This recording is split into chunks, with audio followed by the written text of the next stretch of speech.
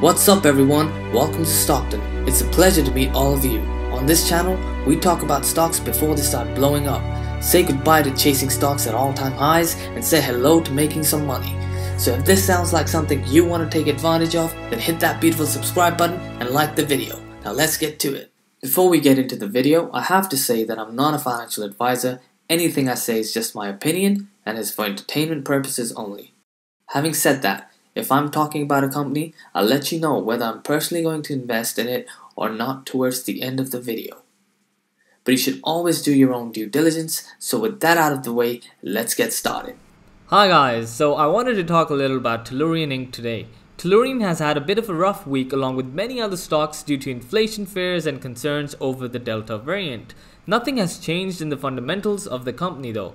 As we wait on news for more commercial deals, some investors are getting a bit restless. The lack of news on commercial deals coupled with Charif Souki's absence was making some investors nervous. But that changed today as Charif Souki posted an update video just a few hours ago. He again reiterated about how we should hear about more commercial deals soon. Charif Souki is someone who is very much aligned with investor sentiment, which is great to see. He knows just how impatient we've all been with regards to commercial deals, and he talks about this in the video, basically asking us to calm down a little bit. He said that commercial deals will happen soon, but Tellurian wasn't going to go into a deal with the wrong terms just for the sake of speed. These are long-term contracts that need to have the right terms, which makes perfect sense. So even though we don't have more news on the commercial deals front, there is clearly a couple in the works that are probably being negotiated, which is why he's unable to speak about these deals until they're finalized.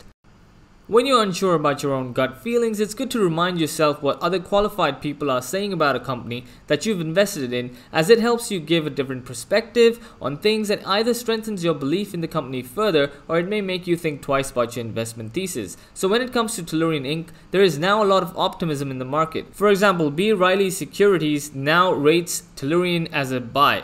The rating was released on July 8, 2021. Evercore ISI upgraded the stock from an inline to an outperform with a price target of $7 for Tell stock. The research report from Morgan Stanley has upgraded the stock from underweight to equal weight with a price target set at $8. In their research brief published January 21st, Wolf Research analysts upgraded the Tellurian Inc. stock from pair perform to outperform with a price target of $5.